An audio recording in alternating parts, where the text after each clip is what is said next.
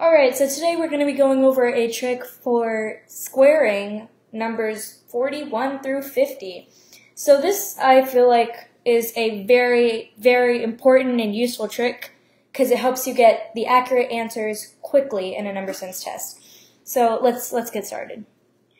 Imagine you have this question on your number sense test.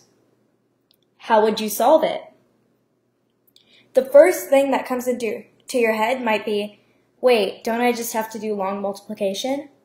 But the thing is, you're racing against the clock. So there is a faster way to do it. Let's go ahead and get started with this example. So the trick is to subtract your number from 50. So subtract the number from 50, and you get 4. The next step is to square that result. Square that result, and you get 16. Now this number is going to be the last 2 digits of your answer. Next, what you do is you take that number. So 4 becomes like your key number here. It becomes the number that all the steps go with. So you have your 4.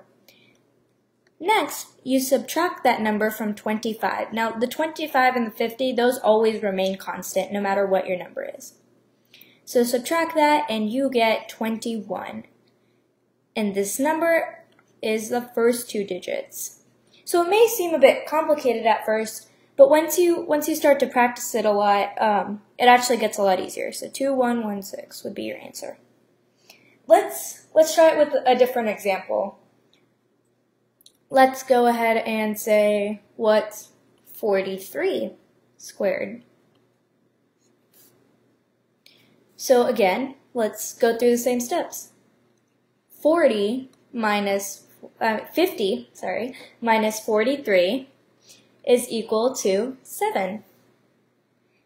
Let's go ahead and square that and get 49. Next, let's follow the step where we subtract that number from 25. So we go 25 minus 7 is equal to 18. Now, we make 18 our first 2 digits and 49 our last 2. And this is our answer, 1849. So a big thing to remember with this trick is it only works for 41 through 50. Using this trick for other numbers will not work.